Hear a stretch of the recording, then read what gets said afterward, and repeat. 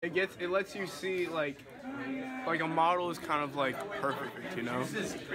But a brain, it lets you actually see how it works, even with all its imperfections that might. It is actually not my first brain I cut.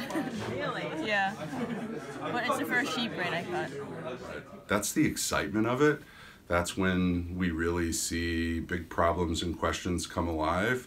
It comes out of the process. This kind of structure allows us to kind of bounce off each other, and we feed off our each other's ideas. Mm-hmm. That's awesome because we further develop our ideas, and we can get to more conclusions that way. We get to hold on to it and look at it and interpret it perhaps over a long period of time, right? I love that. What else?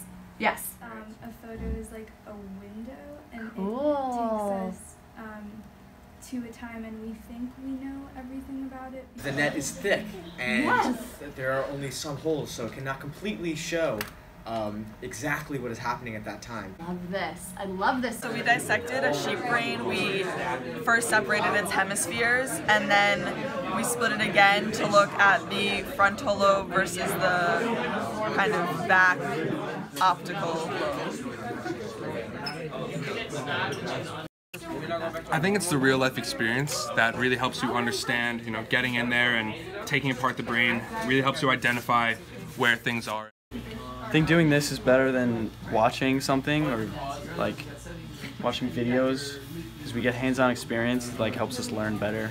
I'm a better learner when I can actually like feel what I'm doing and see and alter it physically instead of like just watching something happen on screen.